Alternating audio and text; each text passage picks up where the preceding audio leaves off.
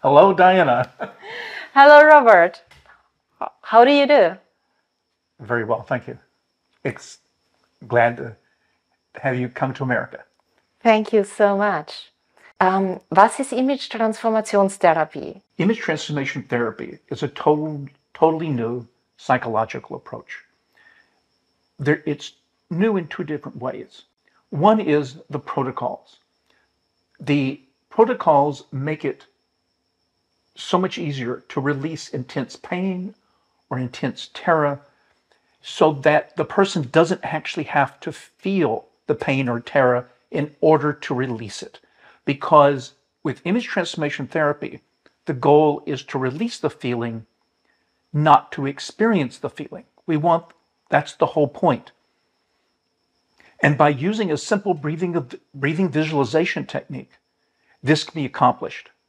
And this includes all kinds of feelings, not just pain and terror, but guilt and shame, and any other feelings that are what I call embedded in the psychological system. And by releasing those built up feelings, those embedded feelings in the psychological system, the person becomes unburdened by them. They're not there anymore. In IMTT, once you release a feeling, it's gone forever. So if you have intense pain about a particular event and you release it using the pain terror release protocol, that pain is released forever. It's gone. It can't come back. With IMTT, the better question is not will it come back. It's kind of like a splinter. If you had a splinter and you went to remove it, you wouldn't ask, is it going to come back? No, you might ask, did you get it all? But you're not going to ask, is it going to come back? And that's the way it is with image transformation therapy. It does not come back. And that is one of the most surprising things, that the most intense feelings and intense images, intense feelings can be released. And image transformation therapy also has another really revolutionary approach. The entirely new concepts of what to target and an entirely new concept of psychological dynamics that is called the survival model of psychological dynamics. And the model is what is a theoretical model, but it was derived from trying to make sense of experiences in the clinical environment. For example, when dealing with guilt, what I found is that by releasing the pain underneath the guilt, the guilt will go away. And the same was true for shame. For shame, it is underneath shame can be pain, terror, or disgust. And whichever one the person identifies as being linked with that shame, when you release it, the shame goes away. It doesn't matter how intense it is, how long it's been there. You release that underlying feeling, the pain, terror, disgust, and the shame will automatically go away without the person ever having to experience the shame or talk about the shame. So, and the survival model includes many different other aspects in which the therapist can identify so that you can figure out exactly what you want to target for release. With IMTT, you not only have new, more effective and efficient protocols for releasing feelings and destroying images, but also a much better way of identifying what to target so the person gets very fast and immediate relief. Bei welchen Störungsbildern hilft Image Transformation Therapy oder kann es heilsam wirken? Image transformation therapy is good for all psychological disorders. It's helpful for all. And for many, it can be a complete elimination of the problem. Whether it's depression, anxiety, panic attacks, traumatic memories, OCD, these different disorders can usually give, and I should say also addictions as well, both behavioral addictions and substance addictions can be incredibly helped with IMTT. With behavioral addictions, for sure, you can make that behavioral addiction completely go away. So, for example, a sexual addiction or a gambling addiction can be completely eliminated. Substance addictions, you can help somebody with preventing relapse. And sometimes it also will eliminate the substance addiction itself. So all the basic disorders that most therapists work with can be either eliminated or fundamentally helped using IMTT. Kannst du mir ein Beispiel geben dafür? A good example of the use of image transformation therapy in a crisis situation was the very first person that I began from whom I began developing image transformation therapy. I had a man, 39 years old, who was suicidal. And when I was working with him, I realized that he was suicidal because of the pain he was experiencing, the emotional pain. And a thought came into my mind, if you could just release the pain, then the suicidal thoughts would go away. And thinking of a breathing visualization technique I learned back in the 60s, I asked him what was the color of that pain. We released it from several points in the body, and suicidal thoughts went away. And from that point on, I knew there was something different in terms of developing the IMTT. And that was really the beginning of the development of image transformation therapy. Also wie lang ist das denn her, dass du das entdeckt hast auf diese Art und Weise, dass quasi IMTT geboren wurde? I first began developing image transformation therapy in 2011 when I worked at the Camp Pendleton Marine Base. I was a specialist in trauma combat memories. And I was working with Marines coming back from Afghanistan and Iraq. At the time, I was using EMDR, which was the best at that time, but I found it just wasn't good enough for some things. And that's what led me to developing and beginning in 2011, developing image transformation therapy. So by the time I left Camp Pendleton 3 years later, image transformation therapy had developed to where it could completely eliminate traumatic memories. And since then, it has continued to develop in terms of panic attacks and depression, and anxiety, obsessive compulsive disorder, and many other areas as well. How many sessions are needed for the different disorders, and in what intervals to see results, to see healing? Wie viele Sitzungen braucht man, bei verschiedenen Störungsbildern Therapieeffekte mit IMTT zu sehen, beziehungsweise wie lang braucht es, bis es zur Heilung kommt? There's no set number of sessions necessary. But to give you the range, I worked with a man who had PTSD from being in a store where a woman came up behind another woman and slit her throat. And this had happened 6 months before, and he was having nightmares, intrusive thoughts, that hit the normal symptoms of PTSD. And within one session, we were able to, he no longer met the criteria for PTSD.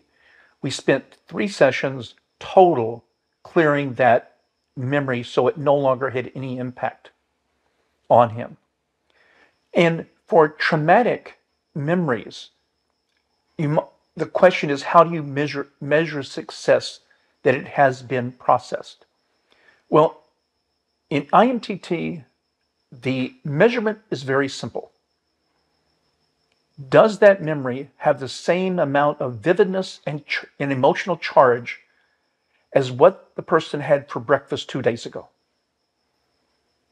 It should be that minimum of a reaction, just a memory, oh yes, it happened, it's in my history.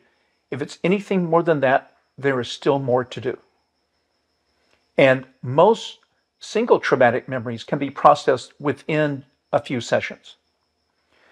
But in terms of other kinds of disorders, for example, depression, you can often help with releasing some of the intensity of the depression immediately.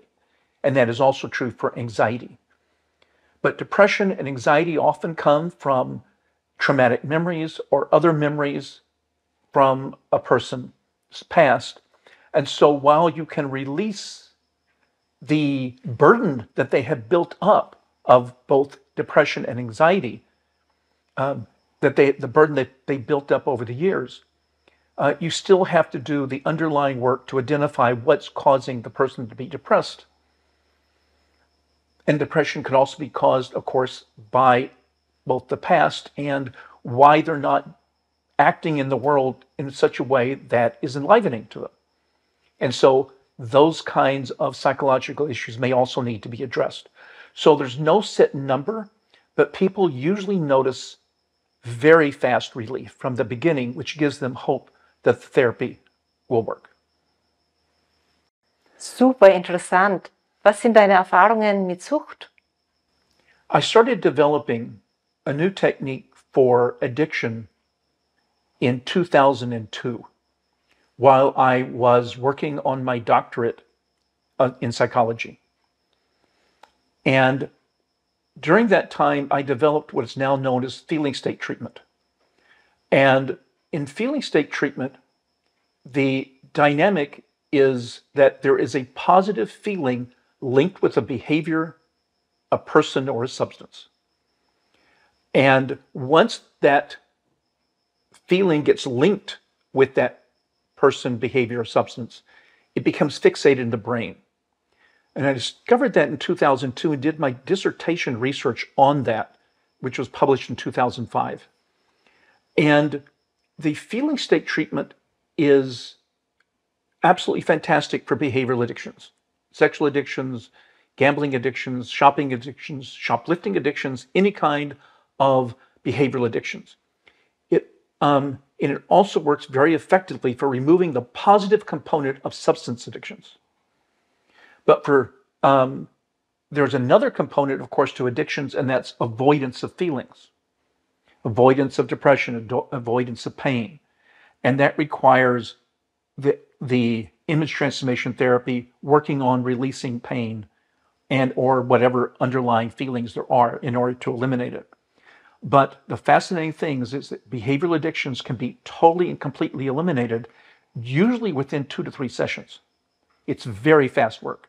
And that also includes codependence, which is actually just another form of a feeling state that's affecting a person's life.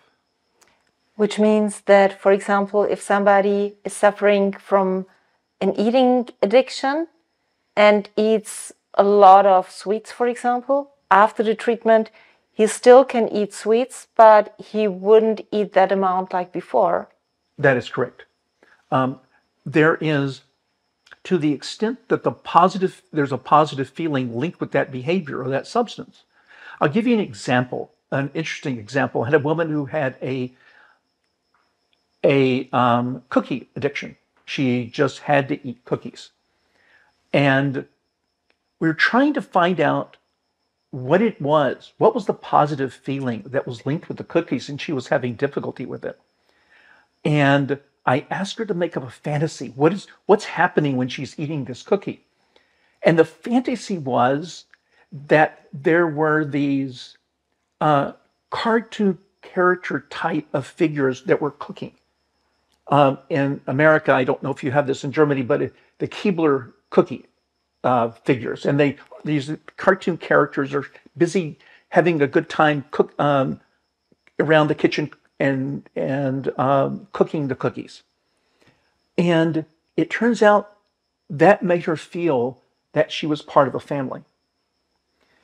And what happened was she was what we call a latchkey kid. There was nobody home for her when she got home after school. And so she would watch the TV and get this feeling that there was a family there by watching this advertisement, is what it was. And because she needed to feel that she was connected to a family, it became fixated in her brain. And she didn't need that anymore in her life. She had a life, she had a family, but it still was there. Because think about feeling states as they never go away unless you destroy them. They will stay there, and you can fight them, which is usually a losing proposition. But that's why willpower doesn't work with addictions, is because the feeling state is still there. And so we eliminated, and it eliminated her cookie addiction. So is a feeling state a little bit something like a positive trauma? That is actually a good way to think about it. Because a traumatic memory is fixated in the brain because of the intense negative feelings. A feeling state memory is fixated because of the intense positive feelings. And that is exactly the right way to think about it in terms of fixation. Both of them, both traumatic memories and feeling state memories, are fixated memories in the brain. So in practice, how does it look like that you're releasing a positive feeling or a negative feeling? How can I imagine this when I was your client? How would the treatment look like? The treatment, the protocols are different between traumas and feeling states a bit. With traumatic memories, the pain, the terror, and whatever other negative feelings are so embedded in the psychological system that people don't even want to think about it, the actual memory. And if they think about it too much, they can become re-traumatized. So you don't want to do that. Instead, I would release the pain, the terror first, using a breathing visualization technique. For pain and terror, it's called the Pain Terror Release Protocol. Wie schaut so eine Behandlung dann in der Praxis aus? Diese Atemvisualisierungsübung, die du dann mit den Klienten machst. The breathing visualization protocol is really very simple. It is so simple, even a 5-year-old child can do it. And I do work with children that young, and so do many child therapists. Matter of fact, children love it because it's fun to do. What it looks like is somebody said that they were in a lot of pain, let's say about their dog dying.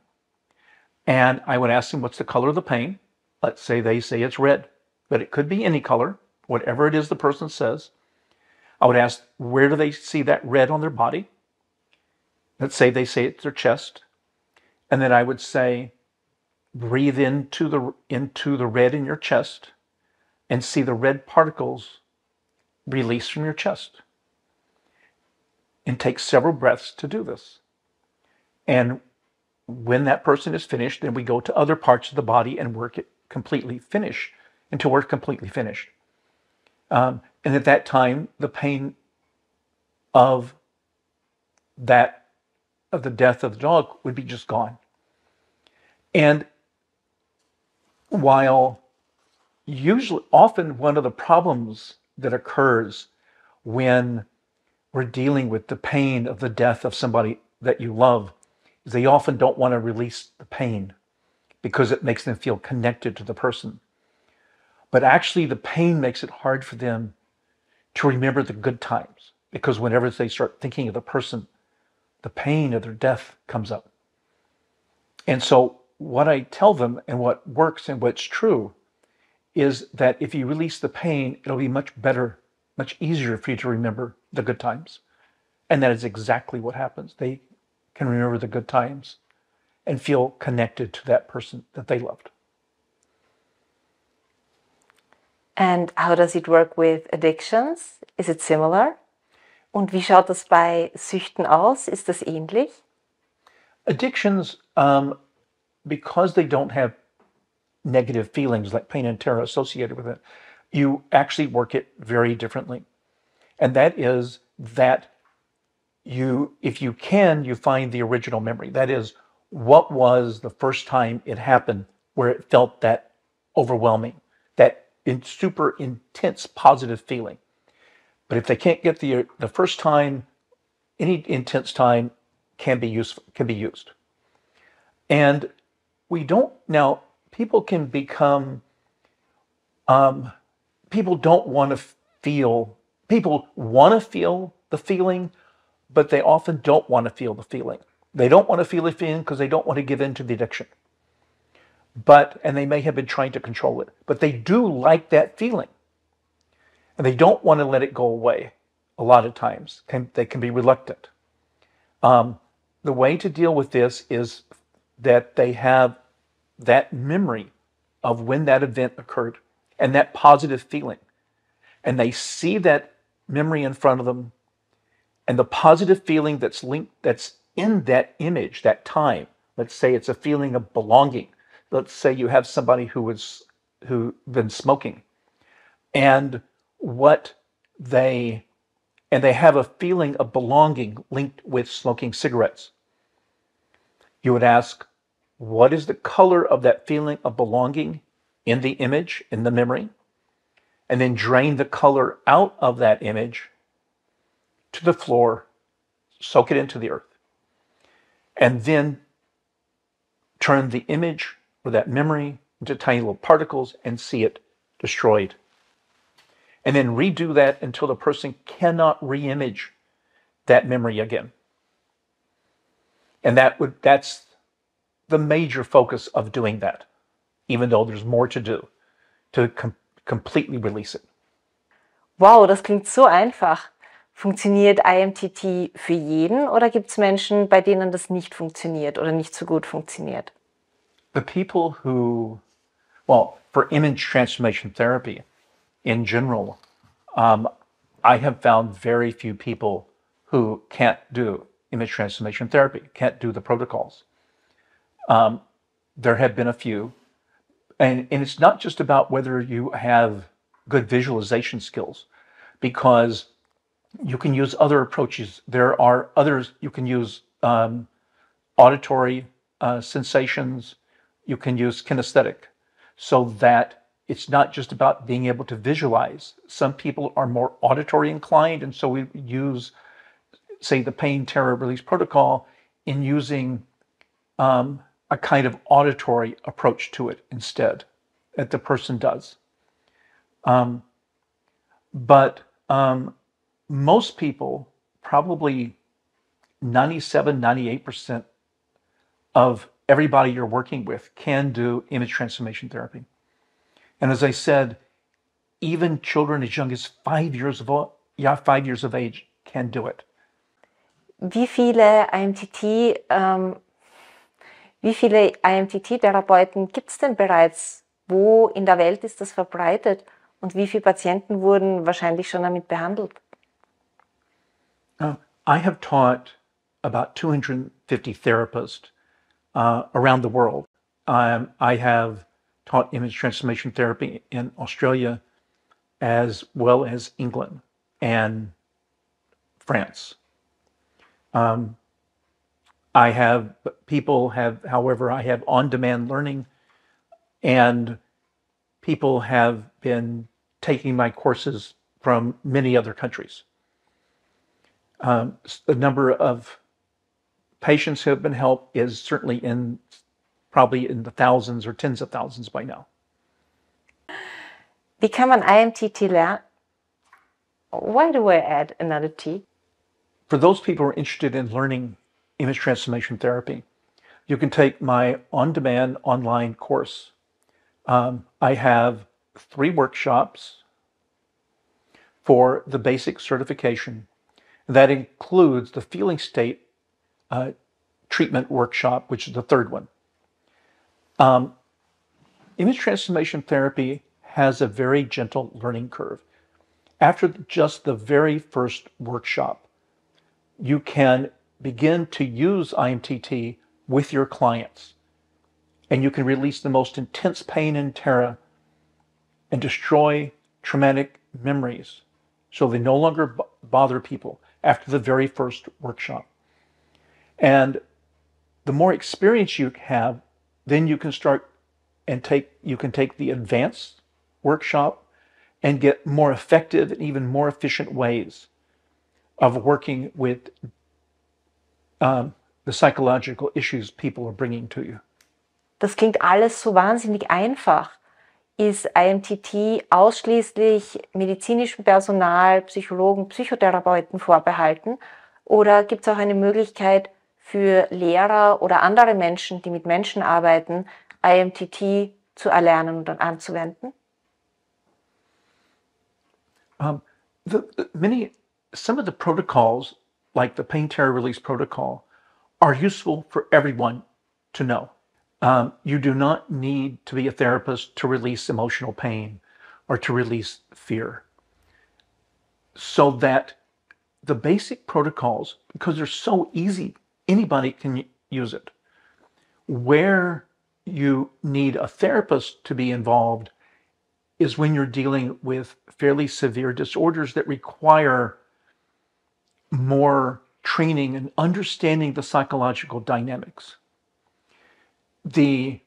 As I said, IMTT has a very gentle learning curve, but the concepts are really important. IMTT puts the burden of therapy on the therapist.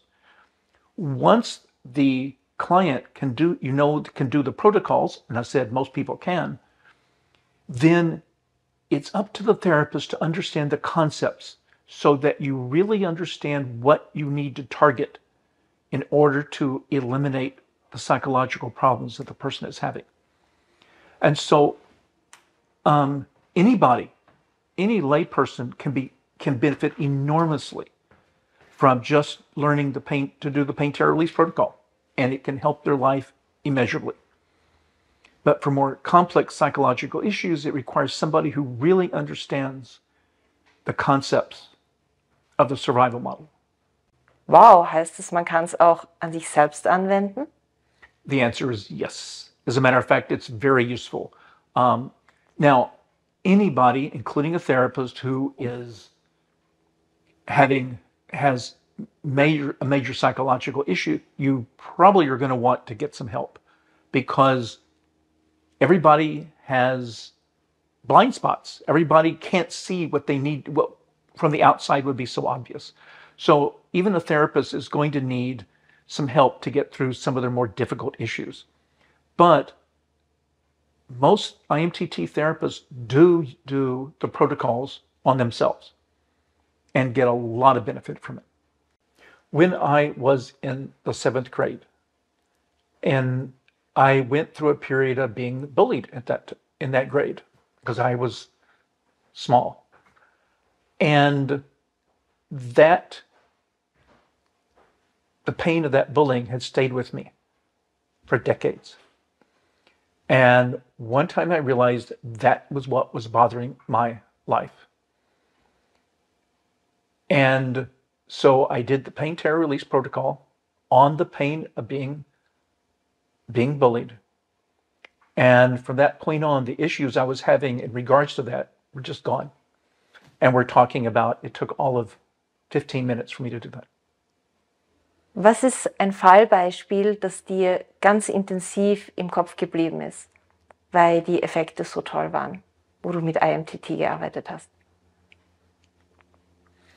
There's actually so many, but I will relay one that I actually use in my trainings. A Marine veteran contacted me about 5 years after I left Camp Pendleton, and he'd been referred to me because of my work at Camp Pendleton, and he was suicidal. One of his Marine buddies had just killed himself the week before, and he was very concerned that he was going to kill himself. He had taken all his guns and given to his father. But his life was falling apart. He was not functioning well. He had a job, but he was not able to function well. His wife wanted to separate from him and was separated at the time. And he was pretty much on his last legs there. So what we did was, the first thing we did in the first session was release the pain of what he was going through. And then, because I understand about combat and what happens in combat, I know that people freeze in combat. And we released the frozen reaction he had from combat 8-9 years earlier. And that freeze had been affecting, that frozen sensation had been affecting all his life and making it very difficult for him to do anything, even though it just made it difficult for him to function. And so we released that frozen sensation from his psychological system. First the pain, then the frozen. And that was the end of the first session. In the second session, all his suicidal thoughts were gone. And he was beginning to feel that he was more effective. He was able to start getting more done. And in the second session, we focused on the pain about the loss of his wife, because he felt like he couldn't. It was every time he thought about her leaving him and not being with his children, it was just extraordinarily painful. So we processed that and some other issues in regards to his wife, and that was the second session. And by the third session, he was doing so much better than he had been. His work, he had become much more effective at work. He was no longer suicidal. And I asked him, well, what do you want to work on? He said, well, fireworks. It was almost July 4th. And in America, July 4th is our Independence Day, where we shoot off all kinds of fireworks. And he was going to go visit his family for July 4th. So we processed his reactions to fireworks. And that actually was the end of his treatment. But we did get together a few weeks after he had gotten after the fireworks, and it turned out he had done very well. Previously he had had to just basically hide from the fireworks. He would just go into his room, put some music on, headphones, and just avoid it entirely. And this time he was actually able to go out with his children and enjoy the fireworks. I had an email. I've had several emails from him over the last few years, and he's just telling me how well he is doing in life. Got to get back together with his wife, and everything is just going well. And that is in the first workshop, the first video that I show, because it really shows what IMTT can do, and do it so well and easily. Wow, da kriege ich Gänsehaut, wenn ich das höre. So schön ist das.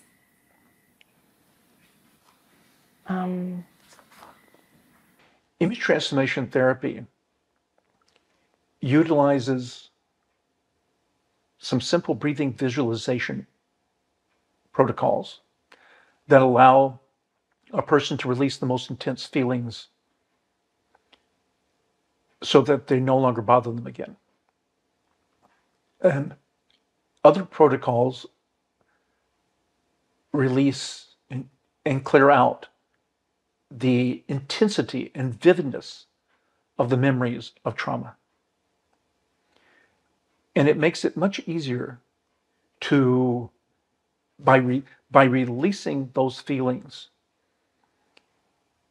other feelings from other times, other memories begin to emerge for also easy processing, so that memories and traumas that people have had may not remember or have had just buried as much as they possibly can become much easier to process because they're no longer as intense as they used to be.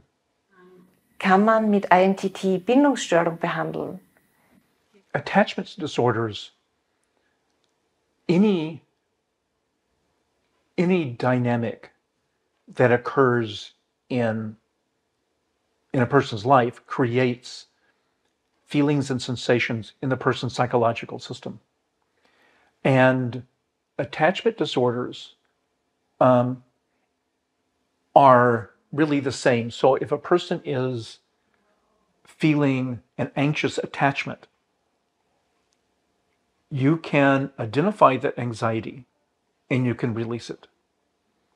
So that, or if they're feeling abandoned, you can release that feeling and that sensation related to that abandonment. Because what makes attachment a problem for people, where they get close to someone and then their walls go up, is that there's a reflection, the idea that there's going to be pain there, or a feeling of emptiness or not existing, can be start to be activated by having a relationship with somebody. And one of the misconceptions in therapy is that if you have an absence of something, you can fill it up. So let's say a person feels emptiness. And so the idea of emptiness is that let's fill it up. You have an empty bucket, let's fill it up with water.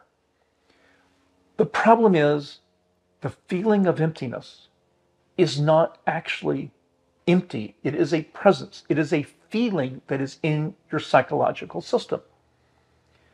You cannot clear out a feeling by putting another feeling in there. So no matter how much love you give somebody, the emptiness is not going to go away. It may soothe it, it may tamp it down, but that feeling of emptiness will not go away. With image transformation therapy, using the protocols, you can release that feeling of emptiness. And what that means is the person does not need to be filled up with love. They don't need to try and make up for what they didn't get.